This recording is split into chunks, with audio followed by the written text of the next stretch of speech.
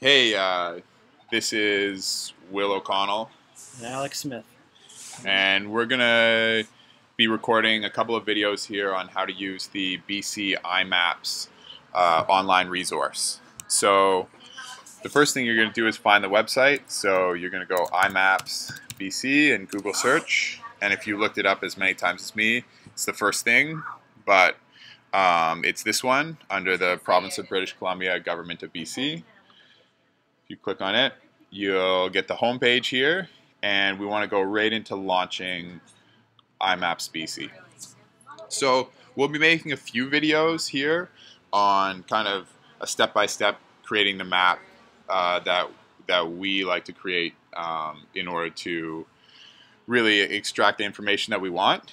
And this one will just be on the basics, kind of getting in, and then the 4 or 5 layers that we're always using. So here's our map. You can kind of move around with your mouse here. The first thing I like to do is get rid of this toolbar because although it's full of useful things, we don't need them right now and we want more map. So we're going to get right into adding layers. Once we go close enough, if you're too zoomed out, the layers that you add won't show up. So you got to kind of get in close enough that your layers will appear. You can see we've already got logging roads inside the bite of the wall brand here. So under Build Your Map, we'll click the Add Layers Now.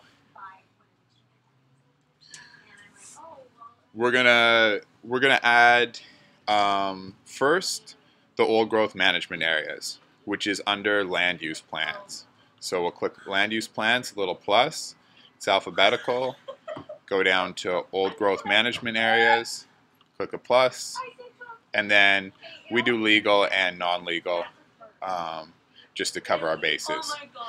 Then we'll go down to Vancouver Island Land Use Plan and click on Special Management Areas because the Wallbrand is a special management zone and that's of interest to us.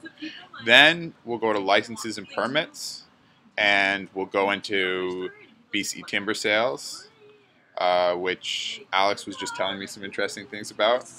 Yeah, the new legislation that the NDP just introduced requires the logging companies to post up information about their 5-year, multi-year development plans as far as proposed cut blocks and roads.